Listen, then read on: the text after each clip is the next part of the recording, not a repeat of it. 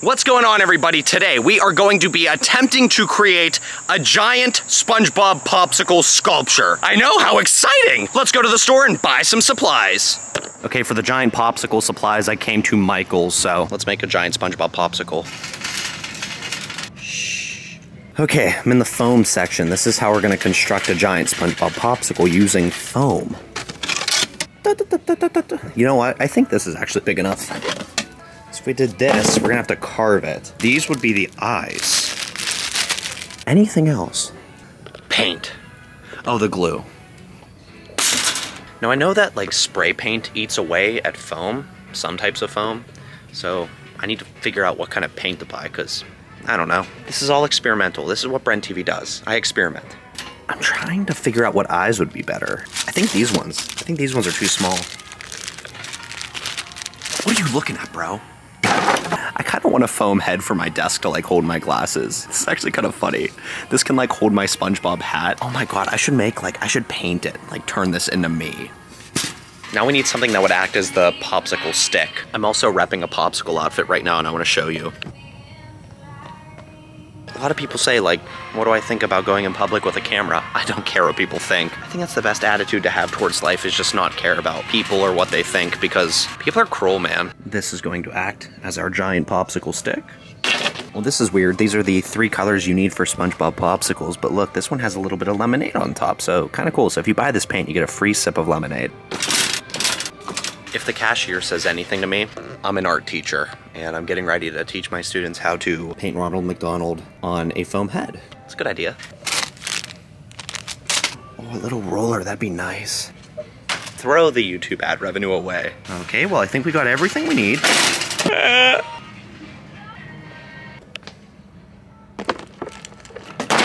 Excuse me, sir, what are you doing with all of that stuff? You must be doing some home improvement work? No, I'm making a giant SpongeBob Popsicle. Good day.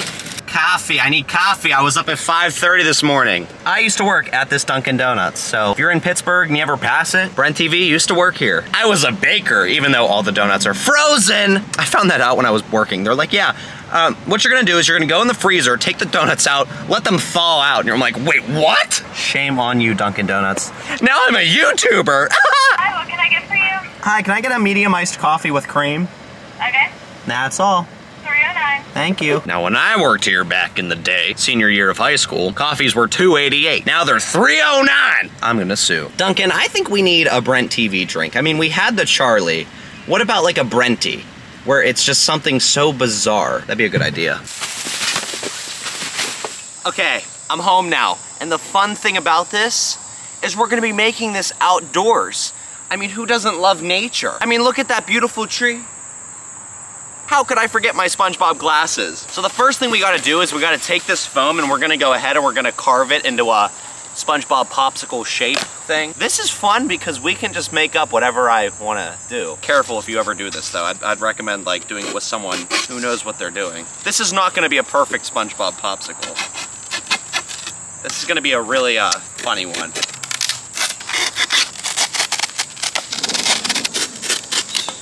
So we got the carving. Now we gotta go ahead and we gotta start painting this thing, which we'll do in the grass.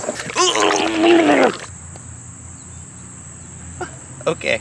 Oh, that's exactly what I wanted. Good thing I bought a lot. Oh, we already need more. Get off of it, fly. Don't ruin my art project. We need lots of paint. It's kind of funny because it looks kind of spongy, but I think that will, you know, benefit us. Dude, I was thinking about buying one little yellow paint. I'm so glad I didn't. I'm an artist. Oh, what do you specialize in? Oh, painting and making models of giant SpongeBob popsicles. Oh, okay. Great, okay. We got that done. We're gonna go ahead, let that dry. I'm gonna go rinse this off so we can do the layer of red and white. Come on. Okay, we're back. It's still kind of wet, so we're gonna move more towards the sun. Almost stepped in bunny poop. Okay, right there. Okay, the next step, we're gonna go ahead, we're gonna put some red on here. Get off, oh my God, there's bees. Bees are starting to live in my SpongeBob Pop. Leave, get out of here. Gonna go ahead. I don't know why I bought this much red. Just in case I ever start a SpongeBob Popsicle Sculpture business in the future.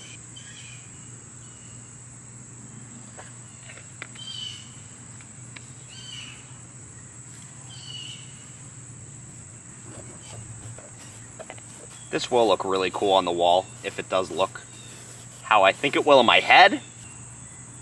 Too much. It's going down the back. That's okay though. Now what I'm gonna do is go ahead and wash my hands. Again. Now we need to add white. Oh my god, I almost fell on it. White for the, well, we'll need it for the teeth, but we need white for the eyes and for this part of the pants.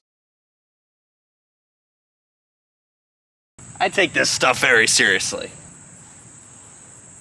Okay, now what we're gonna do is go ahead and get started on the eyes, and we also have to do the mouth. It's funny, you think you have enough, and then it's like nowhere near what you need. We've been doing this for about an hour and a half now. It's kind of look white. Now the mouth. So funny because you can just mess this up so badly, and since SpongeBob Popsicles just always look bad, it's just so fun.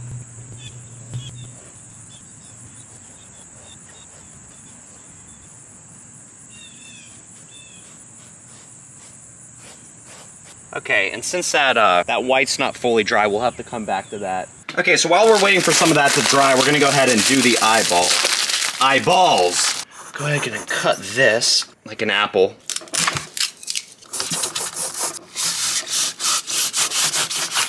So I know they're kind of uneven, but that's okay because the more uneven, the funnier, at least in my opinion. We're gonna get a little messy with these ones, but that's okay. A little, maybe a lot of messy. Kind of has more of a gray look than black, but whatever. Our gumball eyes are done. We're gonna go ahead and let those dry. Okay, so the eyeballs are practically dry, and the way we're gonna get these into the SpongeBob Popsicle, we're gonna go ahead, I practiced with this one, we're gonna put a toothpick through it. That way the toothpick will be sticking out of the back side and we can just push it into the foam. That's the easiest way I thought of. We could use the glue, but I feel like, you know, the paint's still gonna be a little bit wet because this is going on hour 3.5 of doing this. And I wanna have this done before it gets dark out, so we're gonna go ahead with the toothpick method. Okay, so we got the gumball eyes, and when these are actually on the popsicle, I can go ahead and touch them up with paint. They're just gonna get smudged no matter what. So let's take these outside. Now what we need to do is go ahead and add those teeth.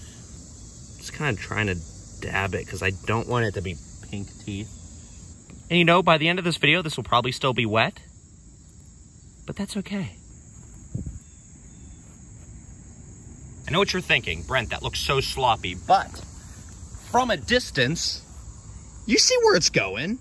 I'm telling you, when the eyes are on there, that completely makes it. Okay, now we gotta go ahead and put these eyes in. I'm telling you, this will complete this. One should go like right here. And then one should go like right there.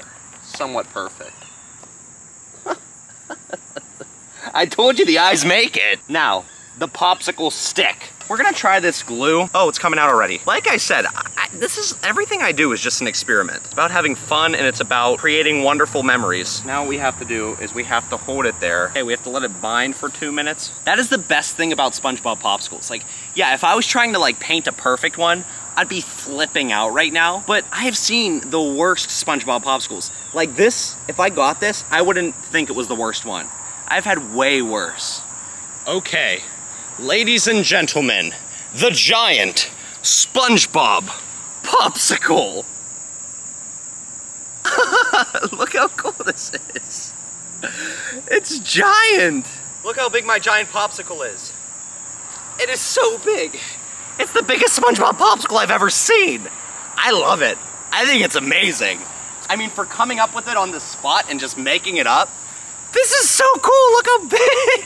So this was my SpongeBob Popsicle that I made. It's giant. It's probably like 15 times the size of a regular SpongeBob Popsicle. So let's go ahead and rate it. Well, for this SpongeBob Popsicle, let's go ahead and take a look at those eyes. Those eyes! If you took a trip from that eye to that eye, your Uber ride would cost over $1,000. Its teeth not even close to being perfect, and as a case of those iconic rabbit teeth. Pants not bad. What happened to the tie? It's a different color! This is far from being perfect. Well, everybody, this was my giant SpongeBob Popsicle construction video. I tried my best. I mean, we had some accidents. But when it comes to making these, as I said, if you're not making a perfect one, you can make mistakes because the more accidents, the merrier. It just makes them look a lot funnier. But hey, as I said, that's gonna do it for today's video. Make sure to give the video a thumbs up if you think I should attempt to make a perfect giant SpongeBob popsicle. That would be really tough because I can't make any mistakes. Go ahead and drop a follow on my Instagram at BrentTelevision. For stickers, I have a sticker just like this one, www.BrentTelevision.com. I'll even sign it for free. And well, that's gonna do it for today's video. I'm very proud of this. I have never been so proud of any piece of art in my life, but this one takes first place. Thank you all so much for watching, and I'll see you in the next video. Bye, everyone. Brent TV, Brent TV, Brent TV has a video for me. Brent TV, Brent TV, Brent TV has a video for me. Now he's opening a popsicle, he's